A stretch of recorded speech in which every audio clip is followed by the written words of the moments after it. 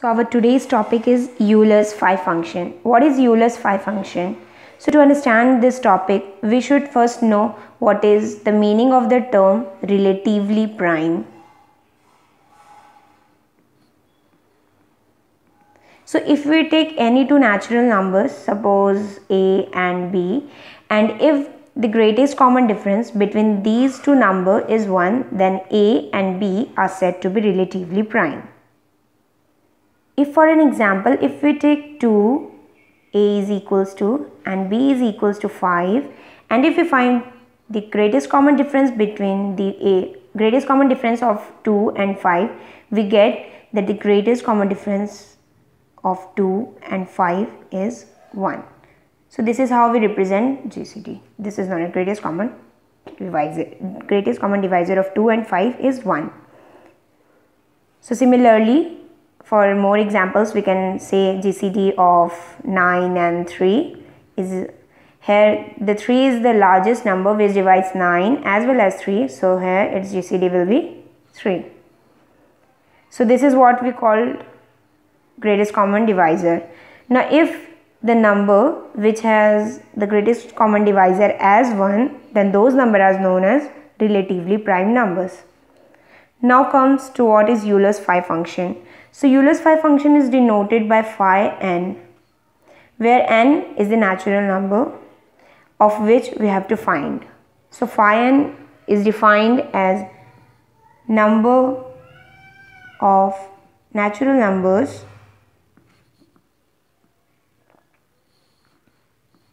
less than or sometimes equals to. So equal to, the case of equal to will arise only with 1, and relatively prime to n. Now the number n, so if for an example, if we take phi 2, then the number less than 2 and the relatively prime means the greatest common divisor must be 1, that is only 1.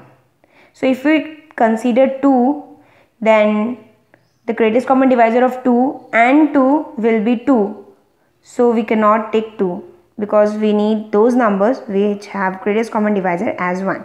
So for more example, we can say phi 4 is equals to, so if we see the numbers less than 4 are 1, 2, 3 and 4, less than or equals to. So if we see 4 and 1, then it is relatively prime. If we see 2 and 4, then the GCD of 2 and 4 is 2. So we cannot take it. So if similarly, if 3 and 4 is taken, then it gives 3. So total number of numbers is 2. We write only the counting of numbers. We do not write numbers.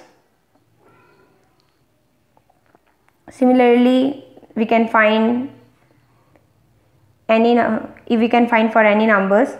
Now, how can we find? These are small numbers, so we can find easily. What about the big numbers?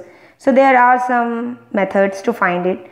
The easiest way to find number of numbers which is less than or equal to or relatively prime to that number is given by, suppose we take any number n and we can prime factorize it into some p to the power a, q to the power b, r to the power c and so on.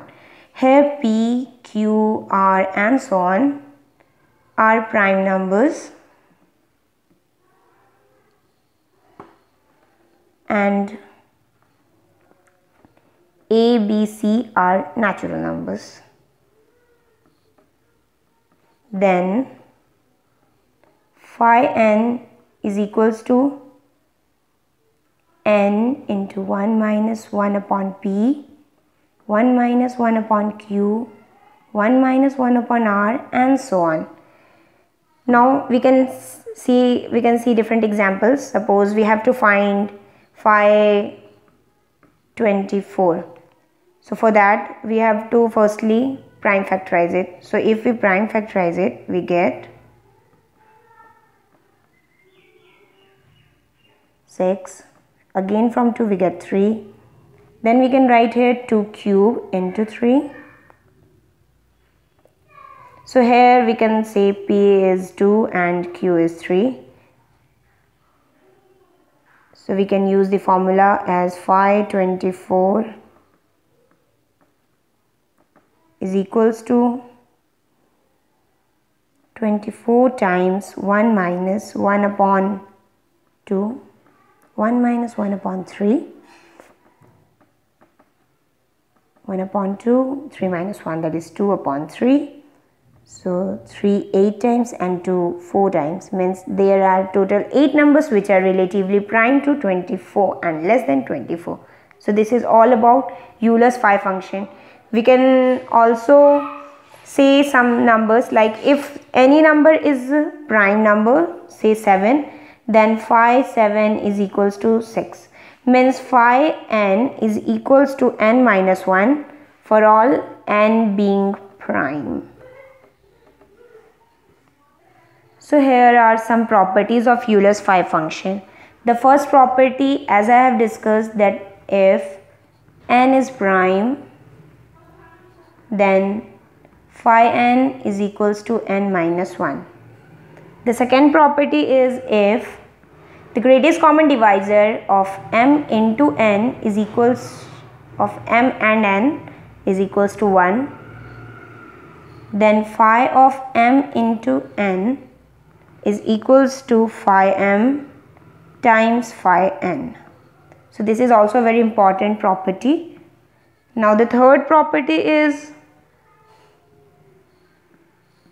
if p is a prime number and k is any positive integer, then phi of p power k is equals to p power k minus p power k minus 1, or we can reduce it to p power k minus 1 and p minus 1. Hence this is all about the Euler's phi function.